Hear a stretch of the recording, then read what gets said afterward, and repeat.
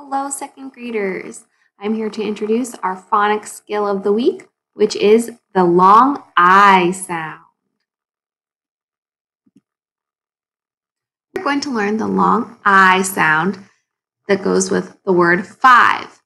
Five. Do you hear the I in the middle sound of the word five? Five. We are going to be identifying words that have the long I sound, or I, in the middle. And underneath the number 5, you can see 4 different spellings of the I sound.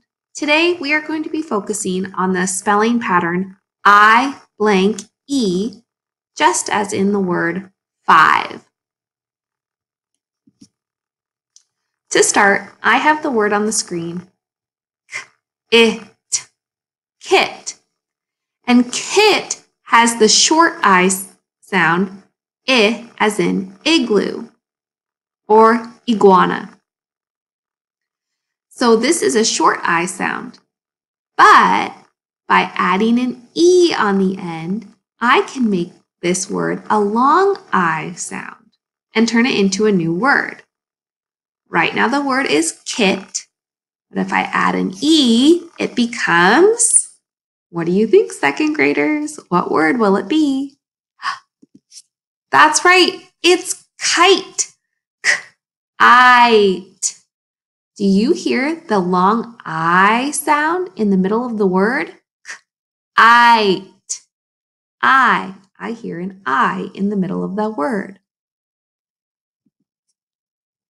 So again, focusing on words that follow the spelling pattern I blank E to make a long I sound in the center of the word. Let's try it again. Here is the word it, bit. Second graders, that sounds like a short I sound to me. It. I as in igloo or iguana. If I want to turn this word into a new word with the long I sound, making the I sound, I need to add an E to follow my spelling pattern. And as a reminder, the word bit is a CVC word, consonant, vowel, consonant. When we add the E on the end, it turns into a consonant, vowel, consonant, E word, a CVC E word. Bite, bite. Do you all hear the I sound in the middle of bite? Hopefully, and it follows our spelling pattern of CVCE or I blank E. Here's one more. Can you sound out that word, second graders? Rip. Rip. That's a CVC word. That is a short vowel sound, a short I sound. Add the E on the end and turn that I into a long I sound. What word does it become? Ripe. Ripe. Like my fruit is ripe. Ripe. Here's a few more.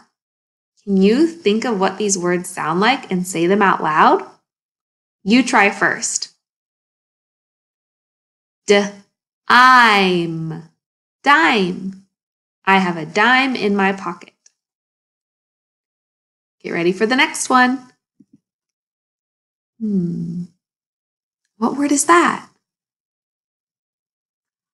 That's right. It's fine. Fine. I'm having a fine day. And it follows our spelling pattern for long I words, I blank E. In this case, the consonant in between I and E is the letter N. Let's get ready for the next word. Shine. Shine. And our last one. Wipe. Wipe. I wipe down the table. Wipe. Did you hear the long I sound in all of those words? I. Say it with me, second graders. I. Now it's your chance to scout out the words with long I. There are a lot of words on this screen, but see if you can find the words that follow our spelling pattern with an E on the end and make the long I sound of I. I'll give you a few moments to find as many as you can.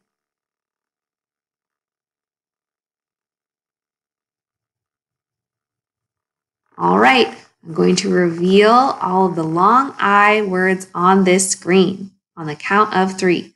1, 2, 3.